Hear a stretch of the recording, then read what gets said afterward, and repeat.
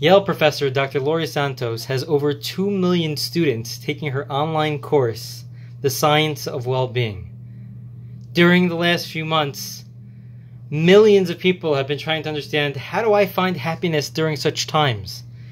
How do I become happy during times of depression, of loss of employment, of sickness during this time period? And she has taught her students that there are 3 major factors that impacts a person's well-being. And one of those factors is about being present. Happy people are people who are able to be present. They're able to not get all confused about everything that's going on and just focus. To just focus on what's happening, notice what's right in front of their face, and just be aware, to be present. For us as Jews, being present takes on a different meaning.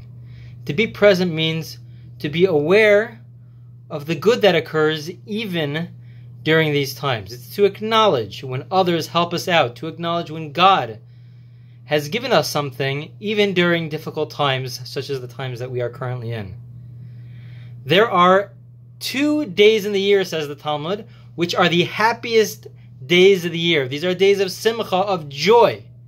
What are these 2 days? Which 2 days are we referring to? If you look at the calendar, the Jewish calendar, which 2 days would you pick as the 2 happiest days of the year? Maybe Purim, Sukkot.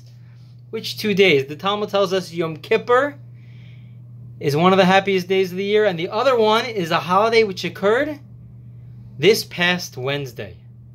A holiday called Tu B'Av. It is not a famous holiday. Most people don't know about it, but there's a holiday called Tu B'Av, and it's the happiest day of the year. The Talmud explains different reasons as to why we have this holiday, but I would like just to address one of the 6 reasons that were given. See, in the city of Beitar, after the destruction of the temple, the Romans went there and they destroyed the entire city. And they wiped out the entire city. That occurred also on the 9th of Av, on Tisha B'Av. The Talmud teaches that much later, there was a miracle which occurred. The Romans finally, after all those years, they didn't let the bodies be buried. And finally, after all those years, they let them bury the bodies. And that occurred this past Wednesday on Tu B'Av. 2 miracles happened. One miracle was that the Romans gave permission to bury the bodies. The second miracle was that the bodies did not rot. The bodies did not rot at all, and they had the ability to bury them. The Talmud goes on and says, not only do we have such a big celebration because of that, it's the happiest day of the year.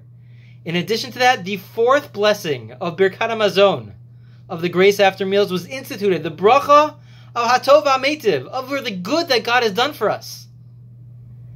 That is what we're celebrating. When we say that God has done for us good, God has let us bury the bodies. It is the strangest thing. An entire city was destroyed. The Talmud even says that so many people died. There was so much blood that the Romans used the blood as fertilizer for their vineyards for the next 7 years. It was a tragedy. But yet we rejoice because we're allowed to bury our dead, because the bodies did not rot, because of the miracle that occurred. What about the bigger picture? It was terrible. It was a terrible situation that the Jews were in. But the rabbis are telling us something extremely important. It's about being present and being aware and seeing the hand of God even during those darkest times in our lives. It's understanding that yes, things are not great. Things are pretty bad. But at the same time, to recognize the good, to recognize the hand of God during those times. To see that there was a miracle that occurred. The Romans let us bury our brethren. And there was another miracle, that the bodies did not rot. It's clear that God is still with us. And to that, we celebrate one of the happiest days of the year, and to that we add the 4th bracha, the 4th blessing of Hatov HaMeitiv, over the good that God has done for us. This past week I spoke with one of my friends, and an older member, who unfortunately is in a nursing home and she cannot leave her room. She's stuck. She cannot even talk to her own daughter face to face. The daughter comes to the window and they're not even allowed to talk to each other. They just give hand signals. And I called her up and I asked her, how is she doing? And the first thing she responded is she said, I'm not doing well, but things are also going well. She said, I'm not doing well. It's not easy. It's not easy to be alone. It's not easy not to be with family. She's by herself. But at the same time, she said that she recognizes the good. She recognizes, you know what? Well, I have a bed. They're feeding me. There's doctors. There are nurses that are helping me out. And I recognize that. And I'm thankful for that. And that's our attitude. That's our being in the present.